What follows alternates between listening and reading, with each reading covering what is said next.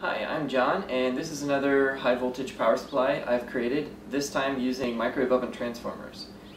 I wanted to create a high current high voltage output, so this time I'm using mains current and these high voltage microwave oven transformers.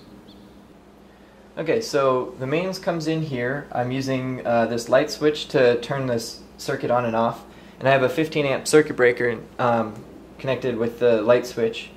The power comes to here where I have connected both cores together with a ground, and the primaries of the transformers are connected in series. This transformer is just being used as a ballast. I have, you can see the secondary here connected to ground, so that's just used to limit the current, and this one solely produces the high voltage output. The high voltage output comes here, which is connected to my spark gap, and the return of which is connected right here back to ground. Okay, to start with, I'm going to show you the high voltage discharge of the AC mains current.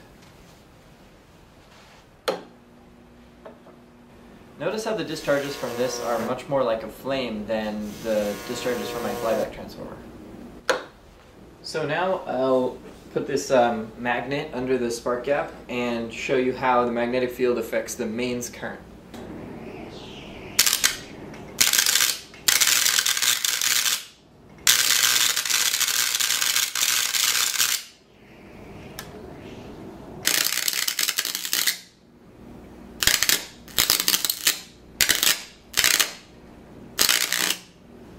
So with the alternating current, you can really see how the discharges blow out to both sides. Now what I'll do is I'll hook up a doubler circuit, the same one that's used with microwaves.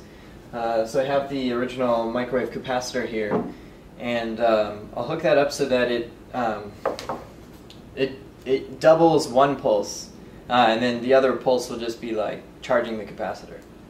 Okay, so now I have it hooked up where the output of the secondary comes to this capacitor, which then can go through the diode to ground. So during one phase of the AC, it will charge the capacitor, and during the other phase, the diode can't be used, so the current will have to come through the spark gap through the secondary.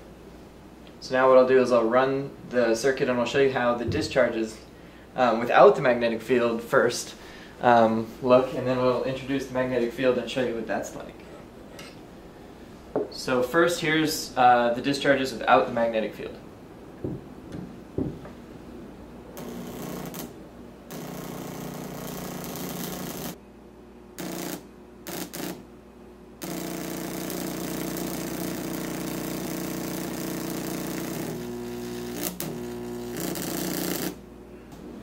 So it's pulsed like you would expect from the capacitor, and because there's not a continuous current, it can't maintain the arc.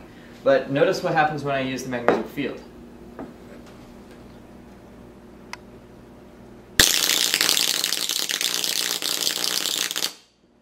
It becomes really intense, and it's only in one direction.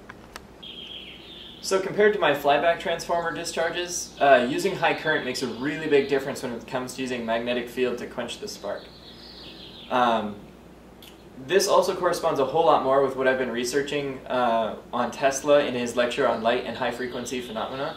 You can check out all the details about how I'm relating to that and like kind of why I'm doing this and where I'm going with it. So check out my website if you're looking at this on on YouTube. It's up here in the info. Thanks.